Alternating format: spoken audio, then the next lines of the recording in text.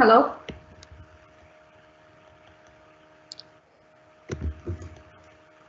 Good afternoon, everyone. My name is Gautam Das, and I'm the Associate Dean for Research, College of Engineering. And it's my great pleasure to continue to be the host for this Friday sessions on the College of Engineering Virtual Brown Bag Series. Today's presentation's title is The Secrets of Ancient Roman Construction Material. And it's an intriguing topic, is an understatement, and I'm also looking forward to hearing more about it, as I'm sure all of you are.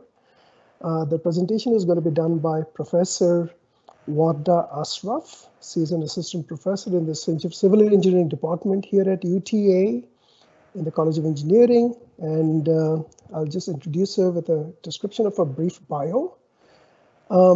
She did her PhD from Purdue University in 2017.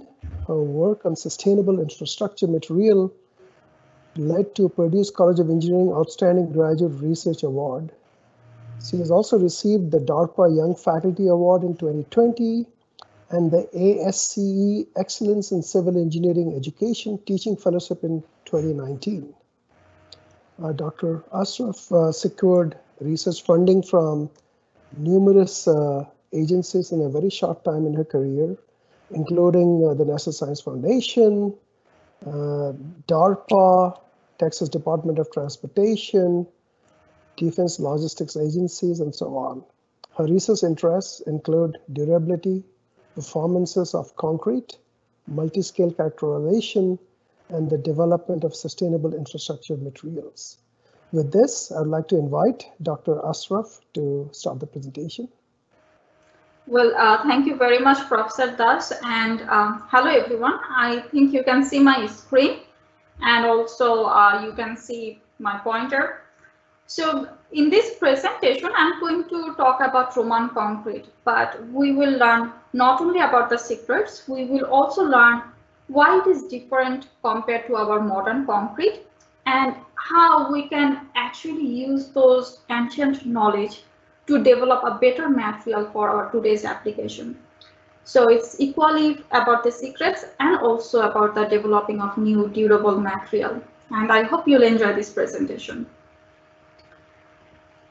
So research motivation for us is pretty simple. You can see the pictures here. On the left side, I have the picture of Pantheon in Rome, Italy. It was constructed almost 2,000 years ago. And even after this 2,000 years, it's kind of in perfect shape. There is no major sign of distress, and it's performing very well. On the right side, I have some figures from our recent structures made out of modern concrete. We have pavements, and here on the top image, it's a column. And this modern concrete structure, it starts showing distress very soon. And in general, for modern concrete, if we get around 50 to 60 years of service life, we feel very happy. But Roman concrete, it lasted for 2,000 years and it's still performing well. So there is a huge gap in the durability performance. And that's why you want to understand why this Roman concrete it lasted for so long and why our modern concrete is failing and what is the problem here. Now, let's get back to Roman concrete. It's actually a very interesting material, and the ancient Roman engineers, they used this material for varieties of structure.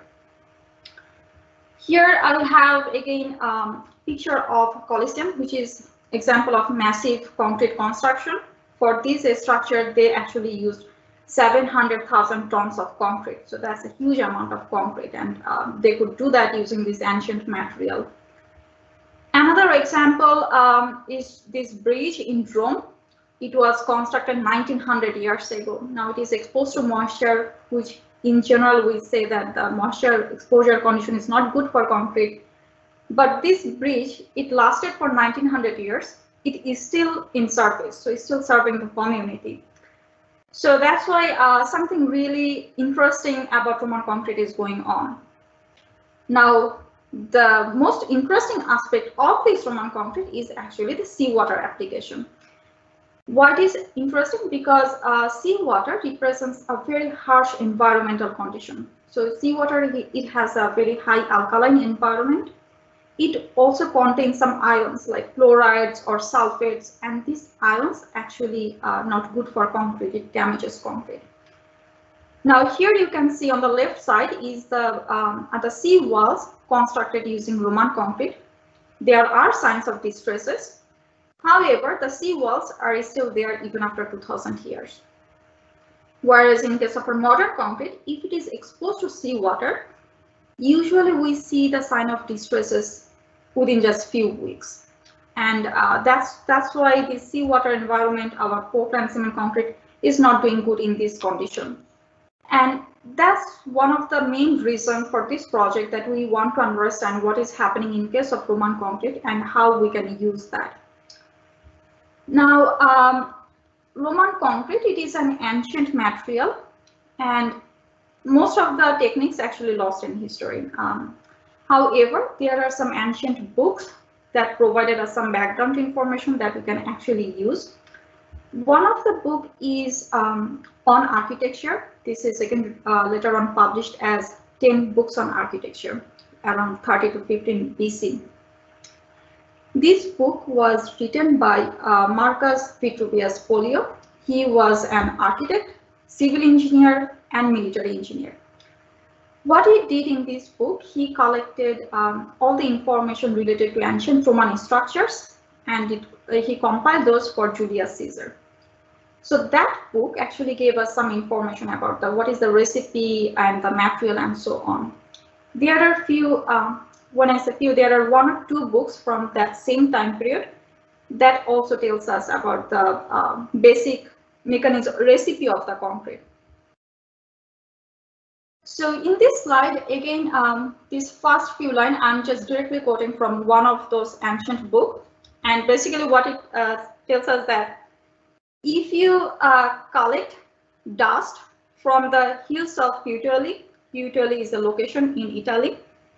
If you collect that dust and if you expose that dust to seawater, it hardens, it becomes like a stone mass, and it becomes impregnable to the waves. So that's what the basic information we have, that you have to collect this certain material from this particular location, and that material, if you expose it to seawater, it becomes harder, and it acts like basically it acts like a stone mass. And again, this Puteoli, this is basically a city in Italy. On the left side, you can see the old image of Puteoli harbor. And on the right side, we have the modern, in Puteoli right now we know as Pozzuoli, so that modern Pozzuoli harbor. So people have been trying to understand these Roman concrete secrets for the last few decades, and there have been some research going on this topic. So some of the researchers, they collected the dust from that exact same location to understand what is magical about that dust.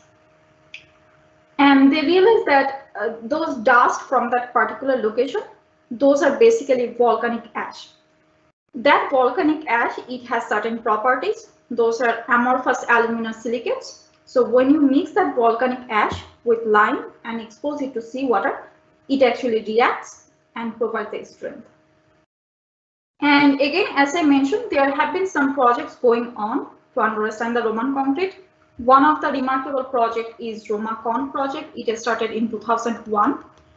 So what they did, these researchers, they collected several concrete core samples from those ancient structures, and they looked into the microstructure, that what is happening there. So this is one of that piece of Roman concrete sample. Again, remarkable contribution in this area is by Dr. Jackson. She looked into the microstructure of this system. And what we realized is that these ancient Roman engineers, first of all, they used volcanic ash and lime. In addition to that, they also used volcanic aggregates. As you can see in this cross section of the core sample, that the Roman concrete, it contains lava fragments, and it also contains pumice type of aggregate. So pumice is basically volcanic aggregate. And so this type of aggregate, it actually reacts in the presence of seawater. So it's porous. For our modern concrete, we do not like pumice, but the Roman concrete, they actually used pumice and they provided very good quality of concrete. So if I just summarize like all of our background knowledge of Roman concrete, this is what we know so far. First of all, they started, these ancient Roman, ancient Roman engineers, they started using volcanic ash and slate lime. From those ancient books, we know that the ratio was around 2:1 to 3:1. After that, they added volcanic aggregates and then they added seawater. After mixing all of this, they got some sort of dry mix and they compacted into different shapes to get their Roman concrete. This is what we know from those ancient books. And using the modern techniques, later on we realized that whenever you mix volcanic ash with slate lime, there is a particular reaction. We call it pozzolanic reaction. During that reaction, it forms some interesting mineral phases. As an example, it forms calcium aluminum silicate hydrate gel. This is kind of like a glue. It binds all of our aggregates and everything together.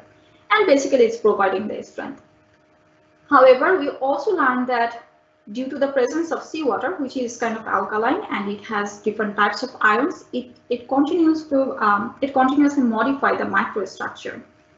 And eventually, we finally get some very interesting mineral phases that includes CaSH gel, that is again calcium aluminum silicate hydrate gel. We also get some sort of zeolites. We get aluminum taubermorite. We then learned that these specific mineral phases, these zeolites, taubermorite, it has very interesting morphological characteristics. These are some scanning electron microscopic images showing those mineral phases. So what happens is that those mineral phases, it has either needle-like morphology or plate-like morphology. Those needles or plates, it can actually bridge the microcracks. So when those phases are present in our concrete, it acts like in situ micro reinforcement. And because of this in situ micro reinforcement, our Roman concrete, it is showing this remarkable performance or the extraordinary resiliency. So if I summarize about Roman concrete, what these ancient Roman engineers actually did, they used volcanic ash, which was locally available material. They used seawater, slate lime, and not so good quality of aggregate, and eventually they produced concrete with extremely high durability. And this durability mainly came from those specific mineral phases that we have seen in the microstructure. Now, the question is, okay, so Roman concrete, it was a very good material, but we are not using Roman concrete anymore. So we are using some different type of material that is modern concrete, and it's not performing that well. So our goal is to understand, is to capitalize on this ancient technology and provide or develop better concrete for today's application. And to do that, we need to understand what are the problems we have in our current material system, our modern concrete. So let's get back to modern concrete, but a little bit of history first. So this concrete technology is actually not a new material. This concrete technology is very old. And the first application of concrete or concrete-like material was reported in Egypt during the construction of pyramids. They used a mixture of gypsum and lime to connect the limestone blocks. And after that, of course, the Roman concrete, which is a durable material, we all like it. But the main change we have seen that in 1824, when Joseph Aspdin from England, he invented Portland cement. Portland cement is actually a very interesting material. It gives us good strength and gives the strength very quickly. Some other landmark, 1893, we constructed our first concrete pavement in the US, and 1936, our massive concrete construction, Hoover Dam, that's one of our major landmarks. Now, question is, if the Roman concrete was so good, why did we change? Like, why from this durable material, now we are using this modern material? The reason is our demand. Our demand has significantly increased. Now we need a lot of concrete. and we cannot rely on volcanic ash anymore. Not just we need a lot of concrete, we need concrete that can give us high strength, and also it can give us faster strength. So that's the major point why we had to change. But again, the driving factor was the demand for concrete was increased, and again it's continuously increasing. So how much concrete do we actually need? So some statistics here. We basically use 25 billion tons of concrete every year. It might surprise you, but for any society, concrete is actually the second most widely consumed material after water. And again, if you're surprised, look around you. All of our infrastructures are made out of concrete, mostly concrete. Our bridges, buildings, pavements, everything. And this demand for concrete is related to our rate of urbanization. We are developing, so we need more concrete. So again, we are using this modern concrete now because our demand has significantly increased. But why do we see the problems in modern concrete, or what are the challenges we have? So let's look at our simple Portland cement concrete and let's compare it with our Roman concrete. What is the difference here? Portland cement concrete, it's a very simple material. We basically have three major ingredients. We have Portland cement, then we use with fresh water and aggregate. Eventually, we get some sort of slurry that we can use to construct the varieties of a structure. Comparing with Roman concrete, what is the difference here? Two major differences. Number one, instead of volcanic ash, we have started using this manufactured material, that is Portland cement. Also, Roman concrete, they used seawater. Here we are using fresh water. Now, because of these two ingredients, number one, our durability performance is not that good. I mentioned that already, like in the initial pictures or slides. But another major concern for us is the sustainability issue. What happens is that this Portland cement, this is produced from limestone and silica at a very high temperature. Specifically, we produce at 1450 degrees Celsius. Due to this high production temperature, we have during this process we have the carbon dioxide emission, and also it requires a lot of energy. So due to this Portland cement high manufacturing temperature, eventually we say that if we are producing 1 ton of Portland cement, that is actually responsible for 1 ton of carbon dioxide. And I already discussed that we need to use a lot of concrete to ensure that we are developing, constructing all those structures. So if we consider both of these factors, our cement and concrete industry is actually responsible for 8 to 9% of global man-made carbon dioxide emission.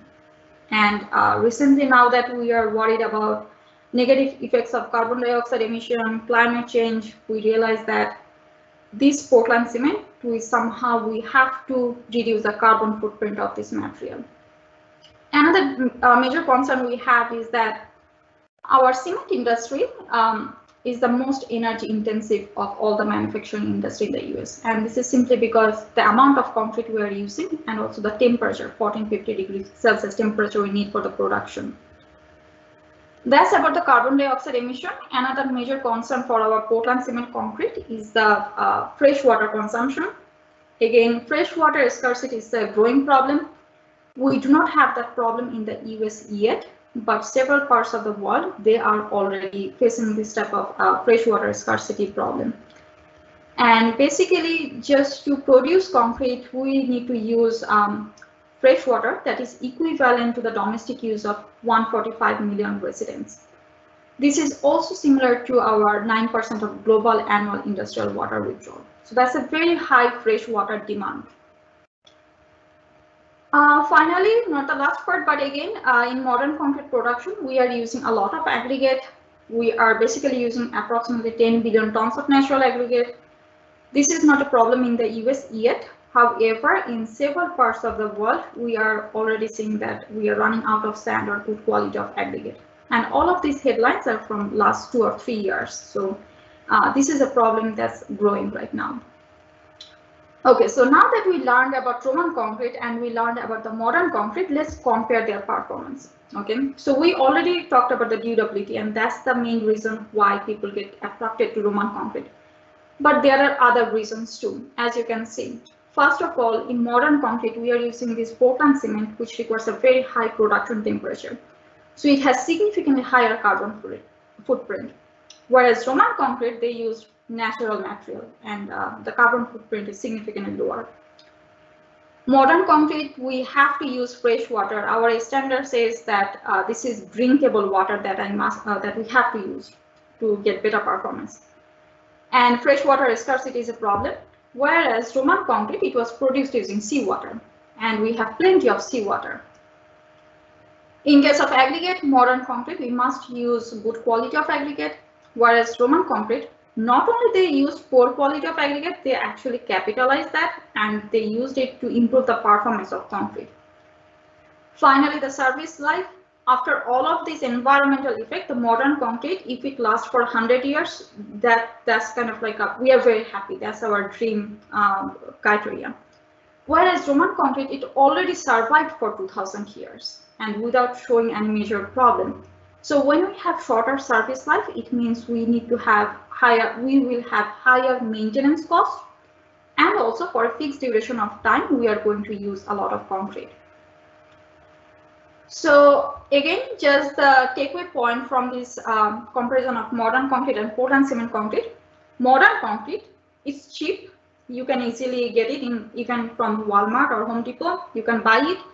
It's versatile. You can use to construct different types of structure.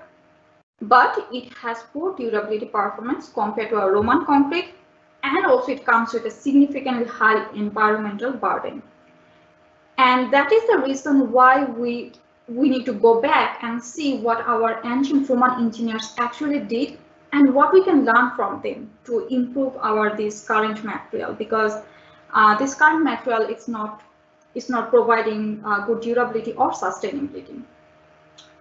So basically what we are doing here is that we have this ancient perfect material Roman concrete, and we have this modern concrete that's satisfying our current demand.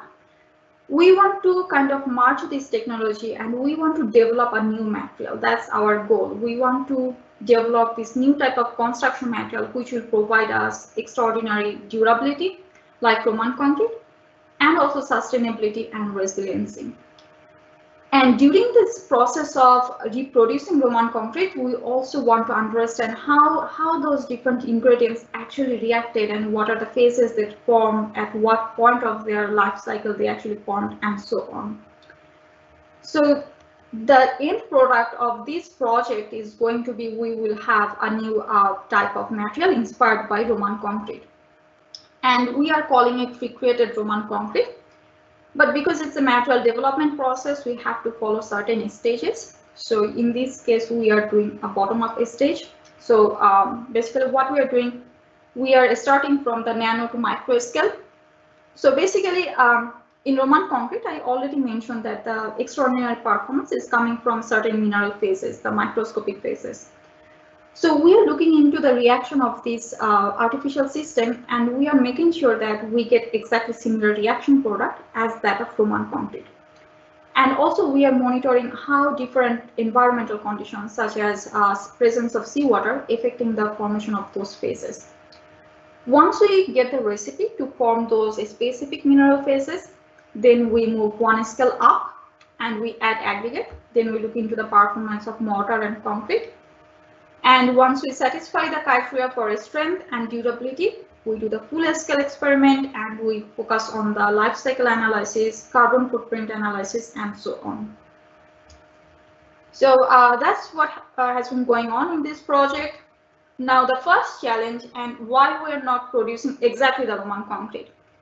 Now we can produce Roman concrete, but the challenge is Roman concrete was produced using volcanic ash from a particular location, and I showed you that quote from the ancient text. Problem is we do not have that volcanic ash available in the US. So it's difficult for us to reproduce exactly the same Roman concrete. Our first challenge is that we need to figure out an alternative raw material that will give a similar performance as that of volcanic ash. And also keep in mind that in modern days, our demand for concrete has significantly increased. So we have to pick a material that is easily available. And And here I'm showing the alternative candidates that we can use. Again, the last one here is cement. So we use 4,000 million tons of cement every year. Alternatives we have, if you work with concrete before, you might have heard these names like coal fly ash from coal power plant, or slag, or silica fume, so on. But the amount of these raw materials available is very low compared to our Portland cement. So this cannot satisfy our demand for concrete. The only other material that can actually satisfy our demand is clay. So that's why clay is the only potential option that we can use to recreate this concrete. Now, clay, it again has different types of minerals. It can have kaolin clay, montmorillonite, illite, different types of groups. Usually we say that the kaolin clay is the best quality of clay for construction material, but in the US you can see that the deposit of clays, kaolin clay is not that significant, it's kind of limited.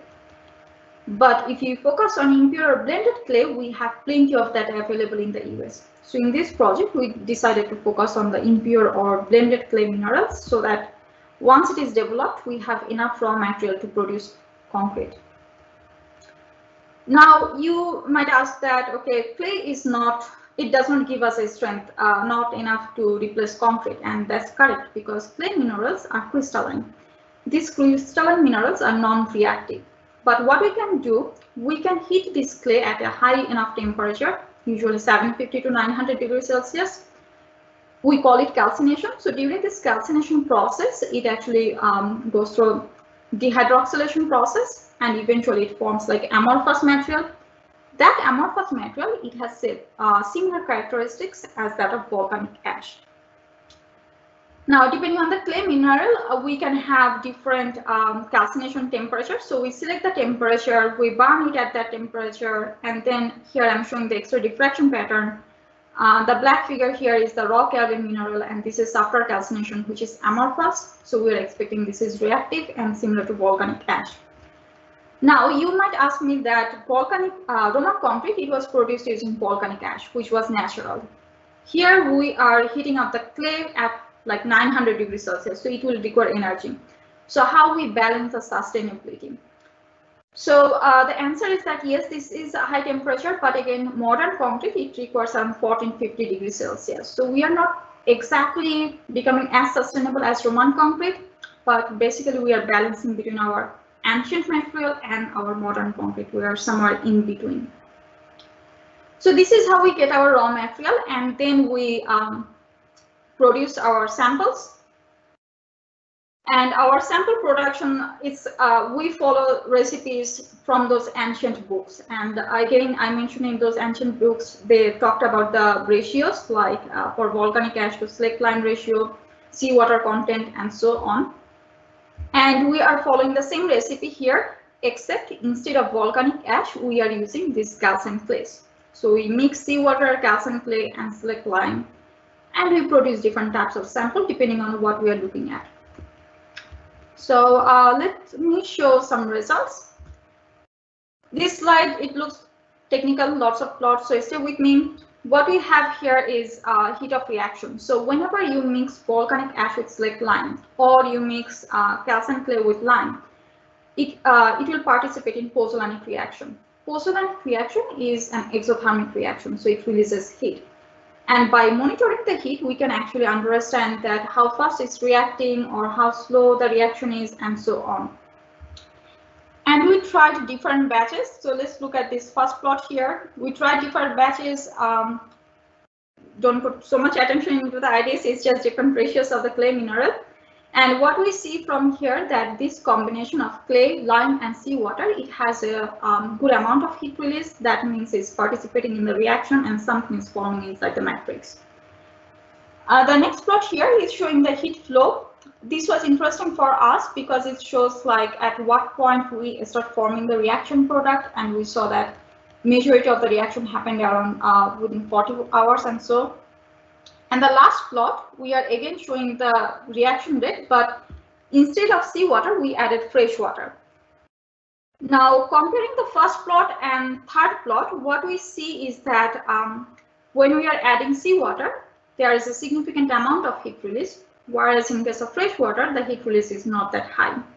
What does it mean? It means that for this system, seawater is playing an active role. It's kind of like an activator which is making the reaction faster. This was interesting finding for us because from the previous work, other researchers, they have been saying that the Roman concrete microstructure is changed because of the seawater. Seawater is controlling the mineral formation. And from our work, it simply confirms that yes, presence of seawater, it definitely improves the reaction rate. And so we expect that it will also control the type of mineral phases we are forming. Another factor that we are, so we are here developing a new type of material, that cementitious material. So we need to focus on the chemistry of the cement and how it's reacting. So another factor that we are looking at is the calcium hydroxide or slag lime or Portland lime consumption. It's just different terminology for the same ingredient. And for that, we are using thermogravimetric analysis, where we heat the sample at a particular temperature, then calcium hydroxide decomposes, and from that we measure how much calcium hydroxide we have in the system. This is important for us because the consumption of calcium hydroxide, it also indicates how fast our system is reacting, and also usually the presence of calcium hydroxide, we say that it's not good for the durability. So basically what we see from here is that if we're using 2:1 porcelain to lime, that is calcium clay to lime ratio, we may get some unreacted portlandite in the system even after 56 days of curing, soaking it in seawater. But for all other ratios, the consumption of calcium hydroxide was very fast. Now it's not just calcium hydroxide consumption, some of the calcium hydroxide will also leach out into the system because the samples are fully soaked in seawater. And we are also looking at the strength of the system. As a civil engineer, that's where we are interested in getting adequate strength. So basically what we see is that for this new type of material, we are calling it recreated Roman concrete. For the mortar or paste sample, we get around 2000 psi after 7 days of curing. This strength is not as high as our modern cement concrete, Portland cement, but again, it satisfies one of the category of the Portland cement. That means we can use it for certain applications. However, we still need to optimize the system to improve its mechanical performance. Next, we also looked into the mineral phase formation for this type of recreated Roman concrete system. This is important for us because, again, remember in Roman concrete, we had these particular mineral phases, and we want to see similar phase formation in our recreated system too.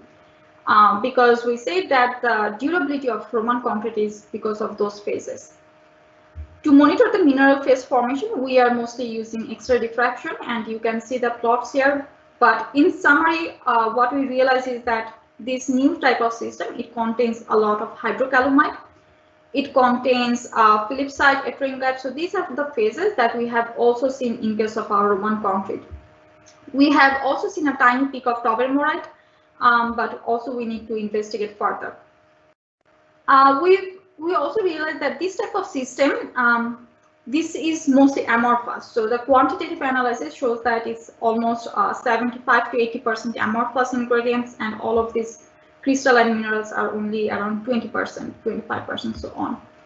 So to understand how this amorphous phase is reacting or evolving, we are using nuclear magnetic resonance spectra for silicon and aluminum.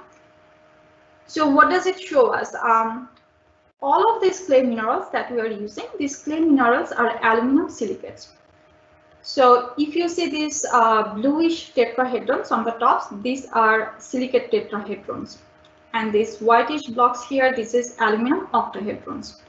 Depending on the clay mineral type, they are arranged in different ways. We did the case for kaolin and montmorillonite, and this is the NMR spectrum. Based on the spectrum, we can understand how it is arranged. Then once we mix this calcium clay with seawater and lime, basically there is a dissolution process, and this aluminate and silicate tetrahedrons, it gets separated. After that, it kind of rearranges itself and forms some new reaction product. So this is the NMR spectra of the reaction product. But basically what we saw is there is a layer-like of material formation. these tetrahedrons and aluminum octahedrons. So this is typical of calcium aluminum silicate hydride gel. In addition to that, we have seen this highly polymerized phase, which is known as the geopolymer gel phase. And finally, since we are using some new material, this is our recreated Roman concrete, and we have our ancient Roman concrete. Here we are just comparing side by side, like what is the difference. Now, in case of Roman concrete, it mainly contains, again, these are just showing different arrangement of silica Q1 to Q3. That basically means Roman concrete mostly contains calcium aluminate silicate hydride gel, which is this layer type of material, layers of silicates and aluminates. In our this reproduced system, we have that layer type of material, but in addition to that, we are forming this polymerized phase, that is geopolymer gel. So in terms of silica, yes, we have similar macroscopic phases as Roman concrete, but we also have some additional products. Finally, we looked into also aluminum NMR, and that again, just to understand what is happening with the aluminum phases. As I mentioned, clay is mostly aluminum and silicates. So we want to understand what is happening there. So again, in calcium clay, we mostly have aluminum in tetra, penta, and octahedron position. So after our reaction with seawater and lime, it forms highly crystalline material. It forms hydrocalamite and deuteriumite. In addition to that, it also forms a CSH gel phase, so it tells us about how those silica and aluminum are arranged. Now, after this XRD and NMR, we kind of know that, okay, the reaction products are similar. However, the relative distribution of those mineral phases, we are still looking into that, the proportion of different phases. But in addition to that, we looked into the morphology because we want to see those needles and plates which can actually bridge the crack and act like micro reinforcement, so it can improve the performance. And we have seen some of those like Phillips site, which has this type of morphology, appearing with needles, some of the plate shapes, we have seen those. However, we still need to investigate if it is really providing us the extraordinary durability performance or not. And when we are running these experiments, it's also helping us to understand that at what point we can see these type of mineral phases in our ancient Roman concrete. And our work suggests that some of these phase formation, it takes as long as 56 days, and after that we start forming these minerals. So that's most of the experimental results and our previous findings about Roman concrete that I have for you today. So let me summarize. So ancient concrete, Roman concrete, this is a highly durable and sustainable material compared to Portland cement concrete. We are mostly aware of the durability part, but sustainability is also significantly better compared to what we have now. So we want to mimic this technology and produce concrete for our modern application. The challenge is that we do not have volcanic ash, so we have to find alternative sources of raw material. And our work, we are saying that if we use calcium clay, we can produce similar type of product. Our ongoing and future work, so it's this project, we have been working on it for last few months basically. So we are still trying to understand this Roman concrete, how the microstructure actually changed because of the seawater with time. The durability performance, we still need to look into that. We still need to investigate the life cycle performance. But again, I just want to point out that where we are going actually. And as you have seen that this type of material, we are already producing, it has around 2000 PSI of strength. We want to optimize that. But our final application sector for now, we are focusing on the coastal structures where our concrete is continuously exposed to seawater. So coastal bridges, columns, so on. We are also thinking about breakwater application and also artificial reefs. So that's the future application and acknowledgement. This project is funded by DARPA Young Faculty Award. So I'm very grateful to them for this project. And of course, my PhD students and my undergraduate students who are actually working in the project. So that's all. Thank you very much for your attention. If you have questions, I'll be more than happy to answer. Thank you very much, Dr. Ashraf. To the audience, you heard a fantastic presentation, and I'm sure you have several questions. there is a Q&A option on Teams. So if you have any questions, please go to the Q&A option, type in your questions, and once I see them, I will read them out to Dr. Ashraf, and she will help answer some of them. So while this is happening, I have a few questions of my own.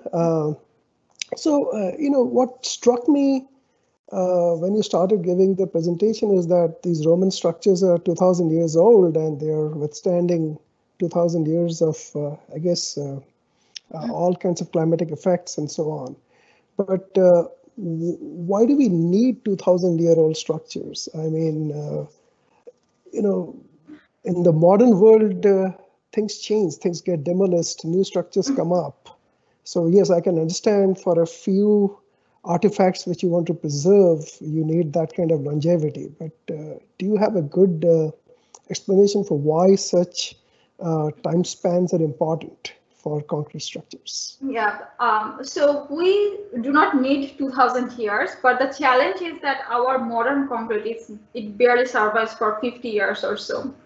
And when we have the shorter service life, it means that it starts showing the distresses, so the maintenance cost is going to be very high. We want to aim for a longer service life only because we will be able to reduce the maintenance cost. And also for a fixed time period, that says that we will have lesser consumption of concrete, so it's more sustainable. But yeah, I understand that, let's say after 100 years, our demand change, we want to demolish a concrete. Yes, we can do that. But within that 100 years, we do not want to spend millions of dollars just for the maintenance. So that's the purpose, yeah. And of course, by durability, that's a different metric compared to strength, right? Mm-hmm. So yeah. How does this ancient concrete compares with Portland cement concrete in terms of, I guess, load bearing capacity, tensile strength, and so on? Yeah, that's a very good question. So for modern concrete, our demand has significantly changed. So some of the concrete we have, like ultra high performance concrete or ultra high strength concrete. Compared to Roman concrete, it will definitely provide us like a significantly higher strength. But for most of our applications like pavements or some other minor application, we do not need extremely high strength concrete. The Roman concrete, it has moderate strength that we can use for a majority of our applications. Ultra high strength, one would expect that we need it for construction of major long span bridges or high-rise buildings. And there are not so many structures like that. So in summary, the answer is yeah, Roman concrete, it will have lower strength compared to Portland cement concrete. But even with this low or moderate strength, there are plenty of applications. Okay. Mm-hmm. And I was curious to know about whether you have information about other kinds of ancient concretes besides Roman concrete. I would think that the Roman civilization was one of several in the ancient world, right? So yeah. Can you say something about other parts of the world where some variety of concrete was being used, and what were their characteristics? Some of the other, like again, I do not have very detailed information, but I read a few papers on that. One of the another ancient technology is the concrete used in China, ancient Chinese structures, and there are lots of interesting stories, but based on how much I remember right now, again, forgive me if I was wrong, but basically they used lime-based binder, and they used one very interesting application. They used animal blood for admixture that actually improved their durability. So that's one type of ancient material. We also heard about, like in Indian culture, they mainly used terracotta, that is burnt clay type of material. So that's another interesting material. So yeah, there are different types of material in those ancient cultures, and many of those are performing very well even today. Yeah, that's right. Okay. Dr. Ashraf, I just wanted to tell you that you are having a lot of messages praising your presentation today. They found it wonderful, so you should be happy. But to continue on with some of the questions, when you say volcanic ash, right? So is that different from volcanic rock? Because there is volcanic rock everywhere, right? So what's the difference between ash and rock? Well, the similarities, both of these coming from the volcanoes, right, during the eruption. The basic difference is in the particle sizes. Volcanic rock, it might also contain fragments of lava, which may not be reactive. But again, aggregate, if it contains like pumice type of porous aggregate, that is also reactive and good. Volcanic ash is basically that fine powder coming out of the same process. And because it's fine powder, we can use it as a binder, like mix it easily with water and it reacts faster. So yeah, ash and aggregate coming from the same process is different particle size, and sometimes the reactivity is also different. But if you take a volcanic rock and use a crusher to make a fine sand out of it, will it have the same properties as volcanic ash? Yes. So pumice, that is a porous aggregate. We actually sometimes take the pumice and grind it to get the reactivity and use it in our modern concrete. Challenge is that if we want to grind that amount of volcanic aggregates, it's going to take a lot of energy. So that's kind of a challenging part. And again, if we have lava fragments, that will give some other degree of challenge. I see. How do you in your recreated process, right? You are trying to mimic, trying to strike a balance, right, between Roman concrete and modern concrete, because you obviously cannot take the natural ash, that is pretty hard to get. So you're trying to create it through this, I don't know what you called it, calcination process or something like that, sorry. Clearly there are many parameters you can tweak in this process, right? So does it mean that you can produce a complete spectrum of different kinds of concretes based on, I guess, different needs of construction and different requirements of sustainability and carbon footprint? So how much of control do you have in this process? So that's a very good question, and that's one of the things that right now we are considering. But basically right now we are trying to produce this material, and because it's a recreated system, we are trying to understand the material. Okay. But eventually, depending on the clay mineral types, we are expecting that we will be able to get different performance levels. But we are actually too early in the project to say about that. We are still trying to learn the material itself. Eventually, we might be able to get that spectrum. Okay. So let me just read out a few comments from the audience. These are not really questions, but these are comments. So we have Rakib saying, great talk, happy to be a part of this work. Thank you, Rakib, for contributing to this work. Somebody anonymous, wonderful presentation, Dr. Ashraf. Another anonymous, wonderful work. Thanks for the presentation, Professor Ashraf.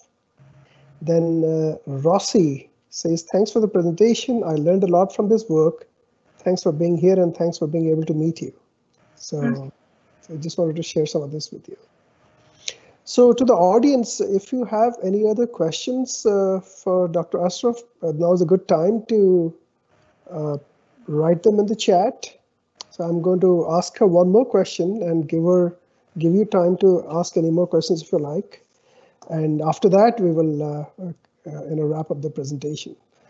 So the question I had really is, if you wanted to look at the common denominator in all these concretes, to me, it appears to be three things, right? So some sort of natural product like clay or sand or something like that, which is of course very abundantly available. So I can imagine any of the ancient civilizations trying to use what is available in the soil. But the other common thing, well, the other common thing is water, which is also available. So I can understand them naturally trying to use it. But the third thing I found very intriguing is the use of lime. Lime is not the first sort of commonly available thing that you think of, right? Yet it was independently, experimented with, I guess, in different parts of the world, in the ancient world, right? Why do you think lime plays such an important role in concrete, and how did these ancient people discover it? So again, that's a very good question, and it's correct that we used to have lots of sand and fresh water. We are facing some scarcity, it's coming up, but we had that availability.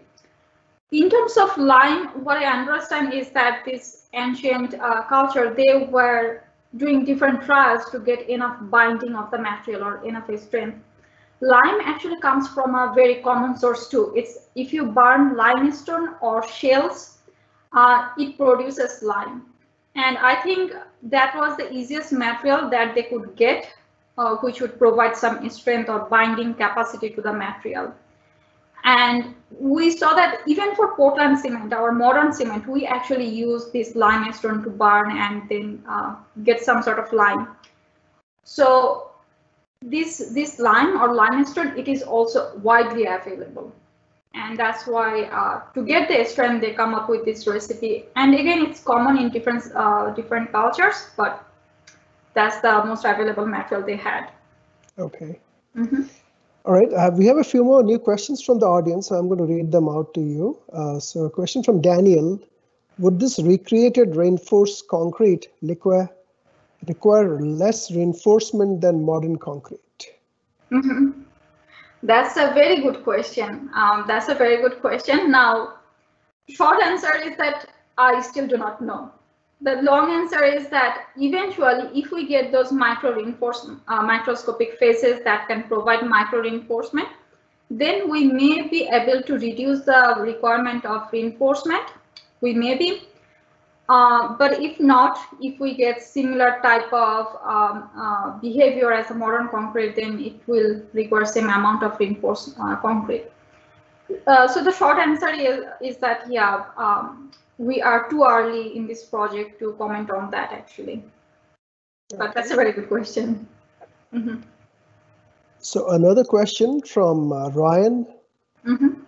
Besides the difficulty in sourcing the exact same ingredients that ancient Romans used, and possibly the speed of production, does ancient concrete have any other major downsides? We may have talked about it already, but maybe you want to answer this question again. So what are the downsides of Roman concrete versus modern concrete? Well, so Roman concrete, number one, the strength is one of the major factor. Roman concrete will provide us lower strength compared to the Portland cement. But also one of the things that we haven't explored is the reinforcement corrosion. In modern concrete, we use a lot of reinforcement, and we usually tend to be very careful about the corrosion of those reinforcement. In Roman concrete, when exposed to seawater, it's actually using a lot of chlorides. So we do not know how it's going to affect the corrosion behavior of the reinforcement. That's a big unknown at this point. But the major limitation comes from, I believe, the strength so far is not as high as our modern concrete. Yeah. All right, so I'm going to read out a few more comments. These are not exactly questions, but I think it's definitely you deserve to hear them. So there is a comment from Roman Harrington. First name is Roman. So the comment is, if it's Roman, it has to be good, right? Great presentation. Thank you for your very insightful comments. And another one from our very own Dr. Abul Mali. Wonderful presentation. So Dr. Ashraf. Right. Thank you very much. You're welcome. So I don't see any other comments at this point. So I would like to take this opportunity to thank you for doing a fantastic presentation. I think all of us learned a lot. We enjoyed it. And to the audience, you can see how these brown bags are going these days. They're very exciting. Please spread the word around. Make sure that you and your friends continue to hear these in the future. Thanks, everybody, and thanks, Dr. Ashraf. Thank you very much.